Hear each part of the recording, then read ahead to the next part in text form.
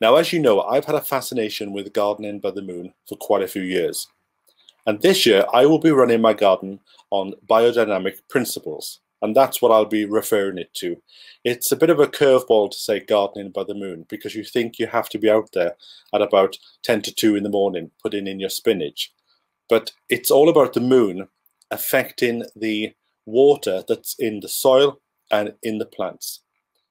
Now, I've caught up with Claire Hattersley, who is a bit of an expert. She's been doing it for about 30 years, and she's been running biodynamic workshops, and she works in a very interesting garden in Derbyshire.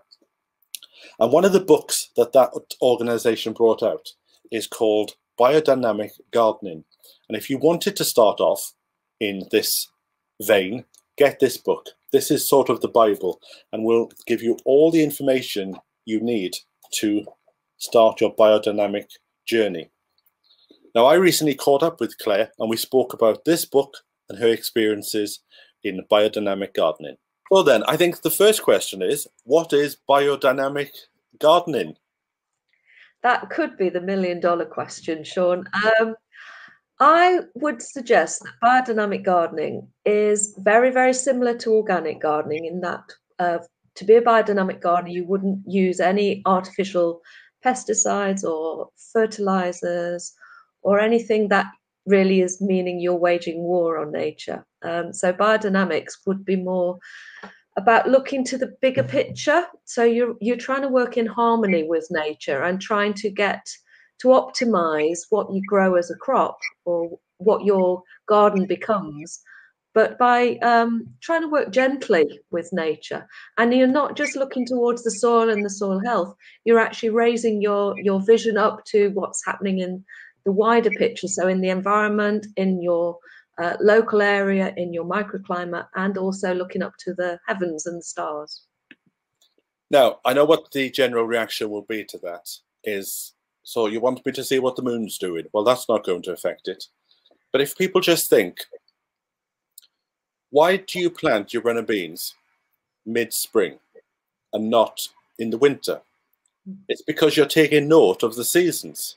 Yeah. So people are in tune. It's just I don't think they realize they are. So this is just like the next extension to it. And out of all the books that I've bought, this book is the only one that sort of breaks everything down and starts from scratch, because I've had to learn from the beginning again, because what I might think as a root isn't, because it's classed as a different thing in biodynamics. Or peas, you've got to think about the harvest that comes from the pod.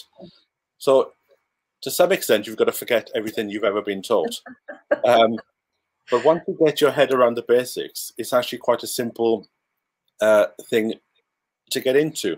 So let's just briefly talk then. And you can't briefly talk about what I'm going to ask you, but it's like, for somebody just new into this, what are the basics about looking at where the new moon is and then working back 7 days? So if somebody wanted to start today with putting some seeds in, what are sort of the basics? And I'm referring to the full moon. Okay, that's a nice question to start with. And I think planting and sowing with an eye to what the moon is doing is actually quite a helpful thing to start, because you can see the moon, so it's tangible. It's the moon is a real thing in our lives. So I would suggest, first of all, buying a decent calendar, but you can actually access a lot of this information online. So it's really the most powerful influence that the moon has on life on Earth is through the moon rhythms, and there are about 37 of these, but we can work with just a few just to get started. And the most powerful rhythm is the full moon, new moon. So that's when the moon gets bigger and bigger and bigger and is completely round and full, and then gets smaller and smaller and smaller. And this is a monthly rhythm. And as the moon is actually getting bigger and bigger and bigger, just the week before the full moon is actually when the moon is able to influence the water within everything on the earth, and to actually make quite profound effects. And when we're sowing seeds particularly, we want the seed to be able to absorb the moisture that's available in the soil as quickly as possible. What we want as gardeners is a really good, strong, quick germination. So working with that full moon rhythm, the week before full moon, you're actually accessing the moon's influence on the water, on the planet, and in the soil, and in the plants, and in us. It's not just about moving the seas and the tides, it's about all of the water on the earth. So yes, if you can sow your seeds in the week before the full moon, you're standing more of a chance of actually getting a good, strong germination for your seeds. And that's one of the misconceptions. You don't have to be out at 10 to 12 in the night when there's a full moon. It's just taking that information and translating it. And if now there's a date coming up at the end of this month, and for anybody who wants to follow this, I'll be gardening biodynamically for the rest of this year. So I'll be doing videos as I go. But it's to be taken as a guide. So there's a root day coming up, which is a very good day for doing your potatoes. But if you've got 3 foot of snow outside, then just wait for the next day. It's a bit like getting a seed packet. If the seed packet says plant in March, but there's snow down, then you wouldn't ignore the weather. So it's like, it's another layer of information. So just take it as a guide, not as a gospel that you have to do things on a certain day. Absolutely. I think that's really good advice. It's important to think about the weather and about the soil warmth and all of the usual things that gardeners have to consider. And working with moon rhythms is just another thing to consider. But what's lovely is when you start to see the results, you start to really recognize that the planets are having quite an effect on life on Earth. And we accept quite readily that the sun has a profound effect. And that's a planet, that's a planet, well, it's a star, but it's up there. It's a part of our universe. And the moon equally has an effect, and the other planets can be, it can be recognized that they're having an effect on life on Earth. And also you can take things step by step. Okay, this book does go into some parts of this which you sort of think, oh, I can't get my head around. What's this about putting a horn into the ground for 6 months or anything? But just start slowly. First of all, just learn the patterns of the moon and then what to do. And then once you've got that under your belt, then go on to the next thing. It's a bit, you don't have to take all this book in on the same sort of day. Just do things slowly, like when you first started doing the gardening. Now, when you first started, how quickly did you see a difference when you started doing things by the moon? Was it instant, or did you have to wait a year or two? So I was working as a gardener at Weleda and growing medicinal herbs and plants, kind of growing weeds, really. It's a bit surreal. We grow weeds in straight rows and crop them. But I recognized quite quickly when I started working as a professional gardener that actually it's like you tune your senses somehow. So yes, you start to see things like very quick germination in our greenhouses. If we would sow trays of calendula, which is one of our larger crops, when we sowed the seeds on the right day, according to the calendar, they would be up in 2 or 3 days. It was quite amazing response. And the plants, again, when you use those moon rhythms for planting out and for hoeing, you start to grow really, really resilient, healthy crops. So I would say pretty quickly, I recognized the difference that it made working with these more subtle influences. You kind of fine tuning yourself and your crop as well. And I noticed before I became a gardener, I was working in exhibitions and arts. And I noticed how vibrant the colours of the plants were. There was a real vitality of plants that we were growing under this biodynamic system. So my interest was really peaked quite early on, and I really felt that it offered a really a great system to work for good crops, but also a great system for tuning myself to nature and to the more finer aspects. And I think with the pandemic that's been going on, I think people are a bit more tuned into this type of thing. And even if you do think it's a bit kooky, that does it matter if it makes everything in the garden better? I remember 10 years ago interviewing Charles Dowding, and the majority of the people were like, oh, he's off his head, he is. He's not putting this, you know. And now, if you want to dig, you keep it quiet because everybody else is doing the no dig method. And it's a bit of a shame. Oh, I can't tell anybody that I'm out there with a spade. I'll go out after dark and do it. And I think this is at the very similar spot. It's a bit out there for people, but I think in about 10 years' time, everybody will be doing this, and it'll completely change, because a lot of what we do now in the garden, we learned from the Victorians, and the Victorians got paid to be in their, you know, like the big houses and everything. Yeah. So if a gardener said to his boss, I can get these potatoes in 20 minutes and then I'll be finished, well, he's only going to get paid for the hour. So if he can do a task that's going to take 8 hours a day, saying, oh, I've got to dig all this, you know. So I think we've taken a lot of bad habits from the past. And this is why, even though I've been gardening for 30 years, sometimes it's just good to stop. Yeah. Sort of not forget everything that you've ever been taught, but just put it to one side and take in some new information. And I think as well, what's interesting, Sean, is science has actually given us more information, particularly the last 10 years. Soil science has really moved on.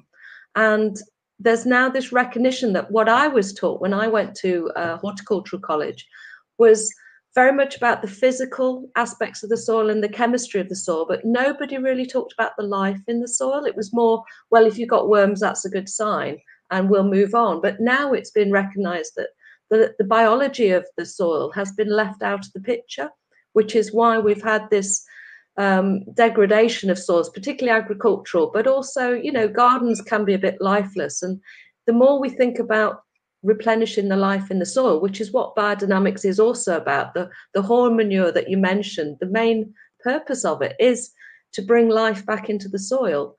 And the more life there is in the soil, the healthier the soil is, much like our own biome. There's this now a recognition that the healthier and more diverse the life is in our own stomachs, all of the microorganisms that do the kind of assimilation and processing of our food, the more life there is in us, the healthier we are. And it's exactly the same pitch with the soil. So one of the principles of biodynamics is that you promote and encourage more life in the soil. Therefore, everything that grows in your soil has got more access to all that it needs and is better crops, better food for us, and more vital. I don't know if I'm correct in thinking this, but this is how I'm trying to process it in my own head. So there's a process where you take a horn and you put manure into the horn, and then you bury it. Is it for 6 months? Yes, you bury it for the winter time. And then you lift it, and then you stir it for an hour. I'll go into this in more detail when I get to it. But you stir it for an hour, and then you walk around the garden, sort of scattering it all over the place. Now, in my head, I've processed this as what you're doing is sort of basically making feed. So you're sort of throwing the mycorrhizal fungi around the place. And that's a word that was never on the scene, even up till 5 years ago. If you mentioned that, people were going, oh, he's gone. But people have understood now that there's a lot more going on underneath that soil. So even though this preparation of the horn might sound a bit kooky at the moment, that's how I'm thinking. It's just just putting some more mycorrhizal fungi down, or you're feeding what's already there. So you're feeding all those little microbes. It's like say like if we use the soil stomach kind of analogy, you have the right kind of foods, the bacteria in the yogurt and the kind of ferment foods that you know will actually create the right sort of balance. And the horn manure is like an inoculant. So you're kind of scattering the microorganisms around, which will duplicate. We know how fast bacteria can grow, and we know how effective very small organisms are. We've only had the pandemic to show us that something tiny can actually stop the world. So the life in the soil is key, really. And yes, biodynamics and the horn manure is all about bringing the right sort of life and the right sort of balance. And it all starts with cow manure, because the cow manure is actually the best match in all of the domestic animals, the best microbial match for the soil life. So it's the best fertilizer. And what you're doing is kind of making it, you're charging it up, you're making it more potent than if it was just the fresh from the cow. It's strange how when I started in the 80s and the 90s, you were always taught to feed the plants. So you'd go out, you'd feed the plants every week. Yeah. And then it changed to feed in the soil. Oh no, you've got to feed the soil and the soil feeds the plants. And in the last 5 years, it's now changed to you've got to feed the life in the soil, which feeds the soil, which then feeds the plants, which then feeds us. Absolutely. And I know that when I have had my depression in the past, that I realized when I was taking those yogurts, those I forget what they're called now, the yogurts you take in the morning with all the microbes in. Yes, yeah. I took them and I realized the depression started to lift. So I thought maybe this is a coincidence. So I stopped taking them, and I went back to how I was in the past. So I went to go and then investigate, and I've discovered that there is an element that's in these drinks that has been proven to lift depression. Yeah.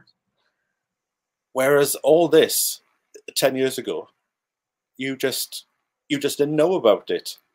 Yeah, or it would have sounded odd. It would have sounded completely bonkers that your mood can be affected by your stomach. That would have just sounded complete nonsense. And I think again, we're very clever as human beings. We're very innovative, but we're not always wise. And I think the further we get from understanding bigger pictures, the less we are connected into something that's actually balanced and healthy. So I think biodynamics, again, is a great vehicle to reconnect with natural rhythms. So we have the seasonal rhythm, planetary rhythms, and then also the life rhythms as well. So it's just briefly explain to me about, because there's a daily rhythm as well, and also just touch on what you told me before about herbs. They're better to be picked in the morning than they are in the afternoon. That's right. So traditionally, herbalists would always collect herbs early in the morning, often while the dew was still on. So it would ensure that that was really early in the morning. And what they were doing was plugging into Earth's natural rhythm. So there's this recognized breathing rhythm that the Earth has. And again, it's to do with the organisms in the soil. There's a respiration going on, and there are higher levels of oxygen at certain times of day. So effectively, that the earth and the soil breathe in the afternoon and evening, and exhale, breathe out in the morning, which is why you can prove this yourself. If you harvest a lettuce in the morning and a lettuce in the evening, you can actually see which one will keep better. And the herbalists knew as well, and now it's obviously science backs it up, that something like mint, for example, loses its active pharmaceuticals, its APIs, we call them in the trade, active pharmaceutical ingredients. They actually lower and reduce significantly around about lunchtime, about noon. Hence, it's actually essential that they get harvested in the morning to be effective medicines. So again, these are quite simple things that you kind of think, oh yeah, of course, it's kind of obvious, really. But what we've done over our separation from nature and from the wisdom in nature, we've kind of become more mechanistic in our thinking. So we think everything is just clockwork, and we don't have to think too much about quality and things like that. So yeah. Yes, because I was reading in this book that there are certain times to cut down trees. And as soon as you read it, and it says things like, if you cut it down on this day, it will cut easier and it Yeah. will store better because there's less water in the tree. You sort of think, well, that's so obvious. Why the hell didn't I know that? And the reason we don't know it is because we've invented machines that make it very easy to cut down trees, whatever. But if we were still having to cut a tree down by hand, that's the information that would still be really relevant, because it would make life much easier if we actually cut the tree down when the sap is more descending. So there's this two weekly rhythm, this fortnightly rhythm, that the moon has an effect on how strong the sap is rising in a tree.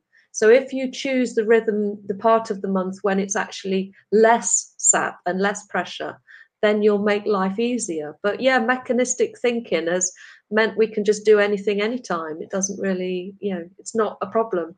But that's a lot of the issues of particularly with timber, the way trees are grown now and the way trees are harvested, you don't actually get good quality timber very easily now because it's grown too quick, too soft. It's just pushed up. Again, fertilizers and mechanistic thinking, it's all about volume and quantity rather than quality. Now, what I quite like about, there are lots of things that I like about this way of doing things, but there's one element that when you look at the calendar, you get grey days, and grey days will teach you that you just sit in the garden, don't do anything because it's a bad day for the garden. Yeah. Well, I've interpreted that as a grey day to me is a day when you sit in the garden and drink tea. Perfect. So you can even take a positive when you're not supposed to be doing anything. And I think that's what a lot of people forget, especially people who have plots. They turn up at their plot, they do it, and they go home. I think a lot of people have actually forgotten about just sitting down and just enjoying the space. And I think a lot of people will take that from the lockdown. They just sit down and enjoy the surroundings. Absolutely. And I think that, again, that makes you a better gardener because you're kind of tuning in. It's like a sensing of what's doing well and also appreciating and loving your garden. You need time to actually just sit and stare. One of the joys that I find of biodynamics as well, you mentioned the horn manure and you have to stir the horn manure in water for an hour. And I see that as a little gift of time as well. It's a time when you're in a more contemplative mood. You can't rush that. You've got to give it the whole hour. And it changes your thinking. It's like a kind of meditation.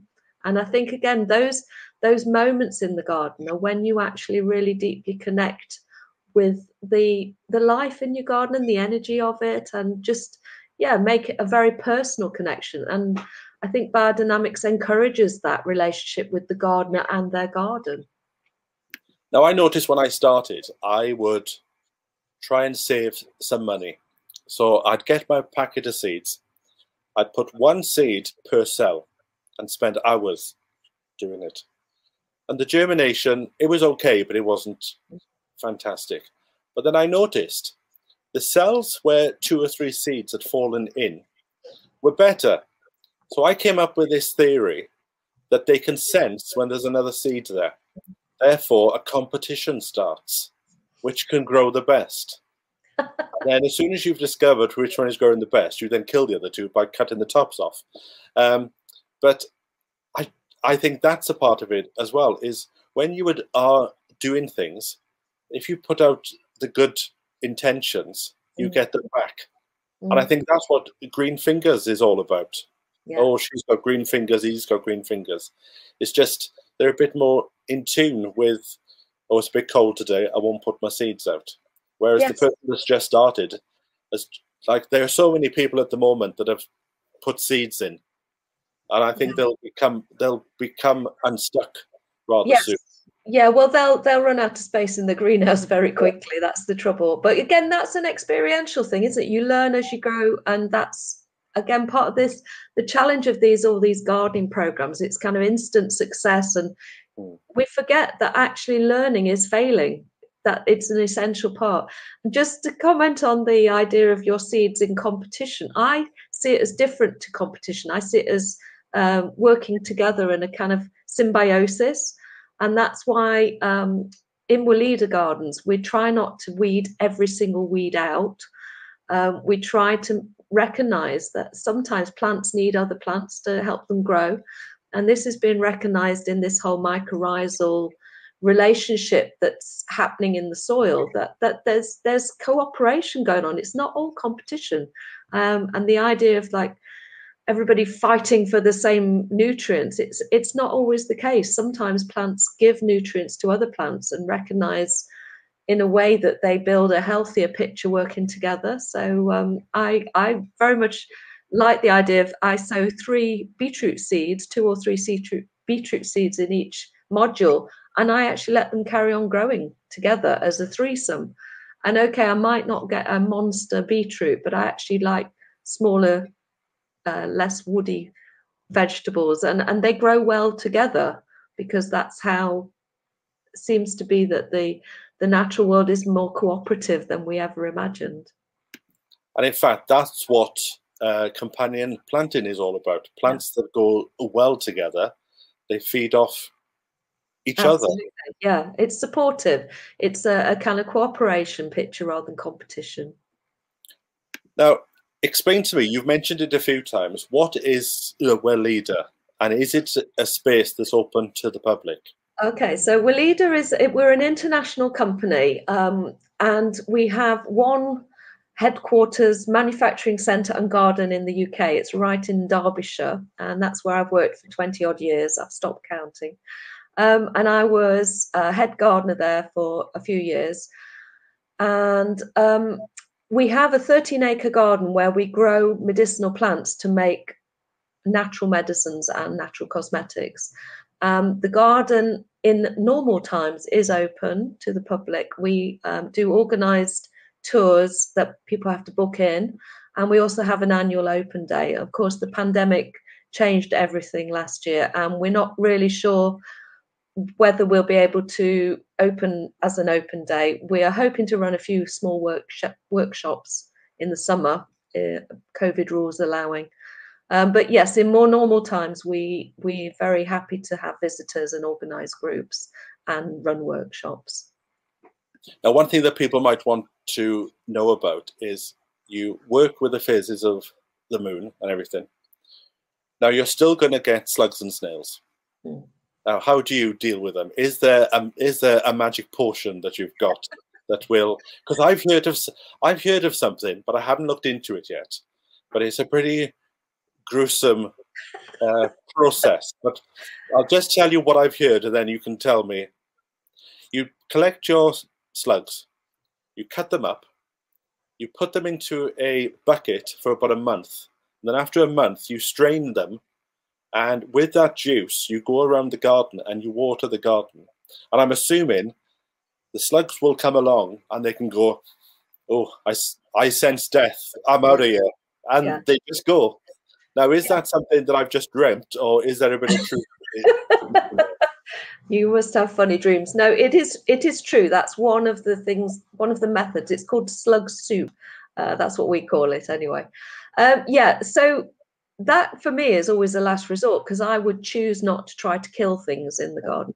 What we've done at Weleda in the past is we recognise the vulnerable plants, and we will create barriers around the plants to stop the slugs accessing them.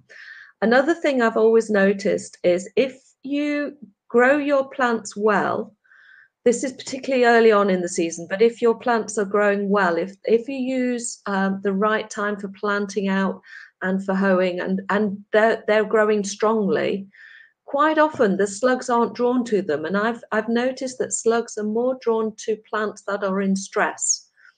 So the key is to grow your plants as well as you can, tend them as well as you can, and you will hopefully not attract the slugs in.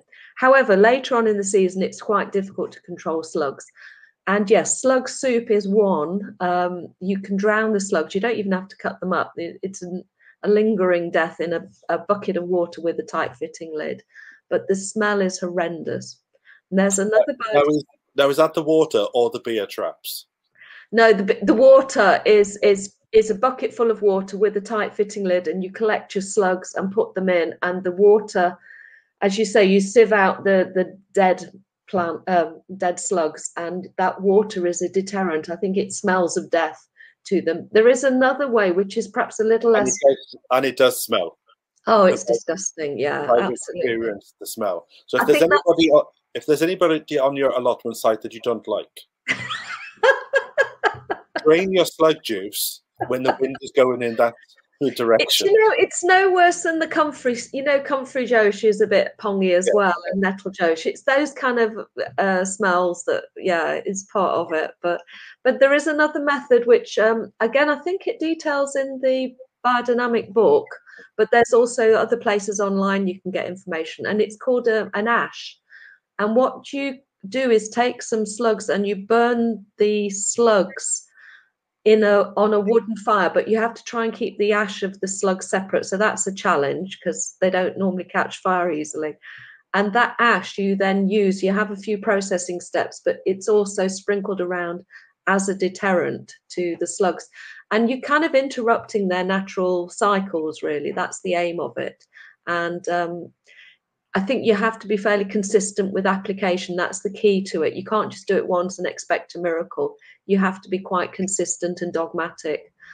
So for me, the preferable thing is to identify the plants that might be vulnerable and actually create barriers. We've had a lot of success with horticultural fleece, that you create a kind of framework with wire and posts, and you dig the fleece around the edges and then fold it over the wire and use clothes pegs.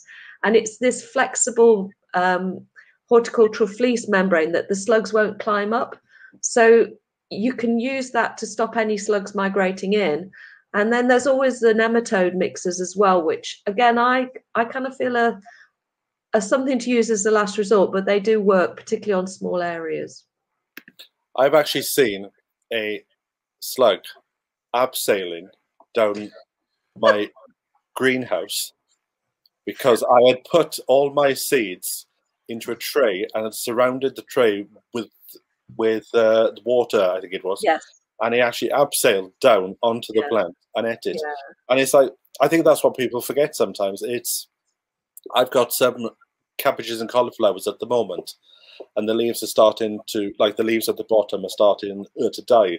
It's far more beneficial to spend an hour going through, picking up all the dead stuff. Because like you said, pests want to feed off that. So if your garden's clean, then in theory, if we didn't have slugs, I mean, I've come to terms with them, because if we didn't have slugs, we would be up to our necks in plant waste. They are part of the cleaning up process of nature and the assimilation. So it's just a way of working with them rather than feeling you're at war with them. And I agree, sometimes it's completely exasperating, and drastic measures are always on the cards for some crops. But I think avoiding the proprietary pellets and the things that we know do damage other life in the garden is to be avoided, really. Well, thanks to Claire for joining me, and I'm sure she'll be appearing throughout the year. So if you want this book, I will put details in the description below where you can get it, along with a link. Right, I'm going to have a cup of tea now, and I'm going to consult the calendar to see what I should be doing in the garden this week. So until next time, from me, bye for now.